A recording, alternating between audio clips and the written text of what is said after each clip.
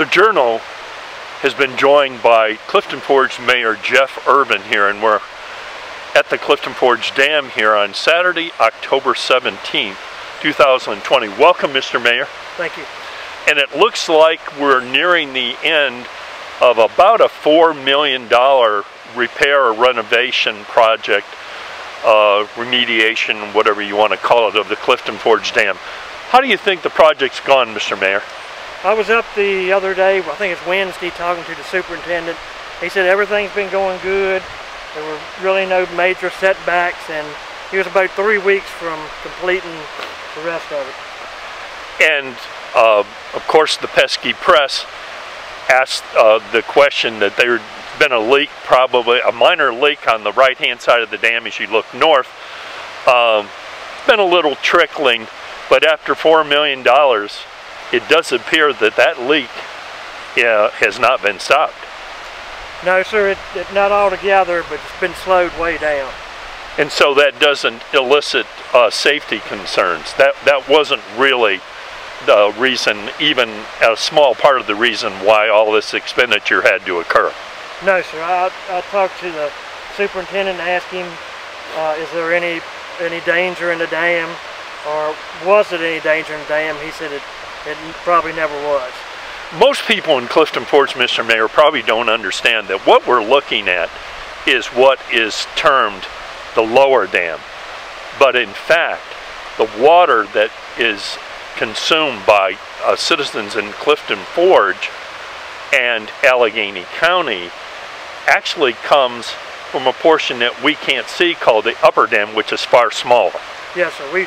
We pull from the small dam almost all the time. Maybe 2-3 times a year we pull from the larger dam. And apparently, according to some of the personnel at the water plant, they're producing now a little bit less than 1 million gallons a day, but prior to water meters, they really have a capacity of more than 2 million gallons a day.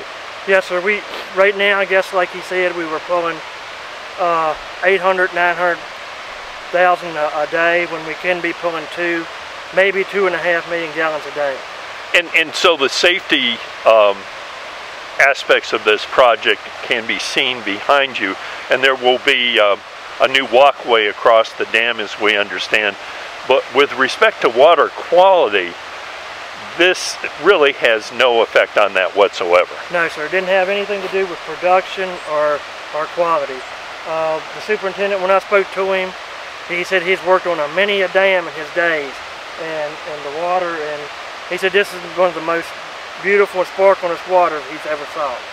And so what is going to happen in the next few weeks? Will there be state and federal inspections, or what do you see is occurring in the next couple of weeks? Well, they have to come in and, like you say, put the one-piece walkway in. They're going to fix up around here in the driveway. We're still under consent from the DEQ, I think, and that will have to probably come in and inspect it and get us off that list. So the town has had grants and other financial assistance, but all in all, is this pretty well viewed as a successful project? Yes, sir. I think it would be successful. I mean, we still have the small leak.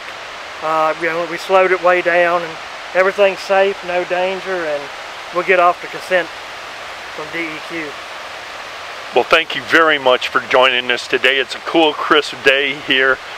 We just wanted to give the public a little feel for the nature of the project, just taking a little bit of views of the scene, and we appreciate your time, sir. Thank you for having me.